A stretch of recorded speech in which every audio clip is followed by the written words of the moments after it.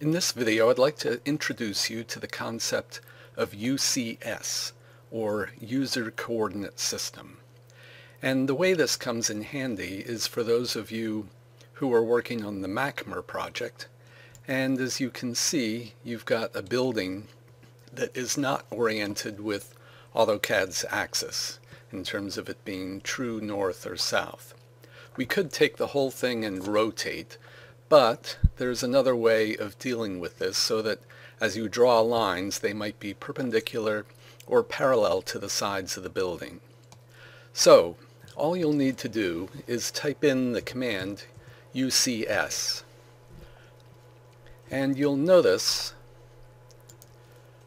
that up here this says WCS.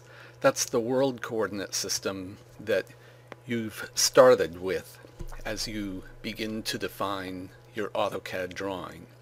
UCS is really just a local coordinate system. It's first asking us for the origin. What you might do is just simply pick the bottom left-hand corner of your courtyard and then specify a point along the x-axis, which we would want to be the face of the building, and just simply click a second point. And to accept this plane as our new XY coordinate, we just simply hit return.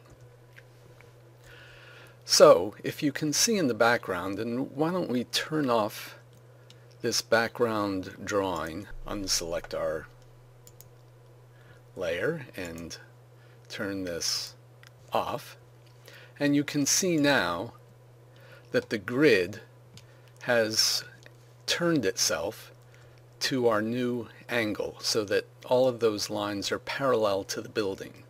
And so if we come and select a polyline and we turn ortho on, you'll notice that items that we draw are now perpendicular and parallel to the sides of our building. And so this is a way of creating rectilinear objects within a new framework. And there are many ways in which you can define this UCS. Let's reset to world coordinate system, and you can see the grid has shifted. And another way of defining UCS is to come and select the object. And so what we can simply do is, if we wanted it to be aligned with this red line, we can just simply click that, and you can see that the grid has now aligned itself with that object. So it's a very simple process of aligning your grid or your UCS with objects within your design or specifying an angle. So we can shuffle back to our previous line, or we could also name this UCS.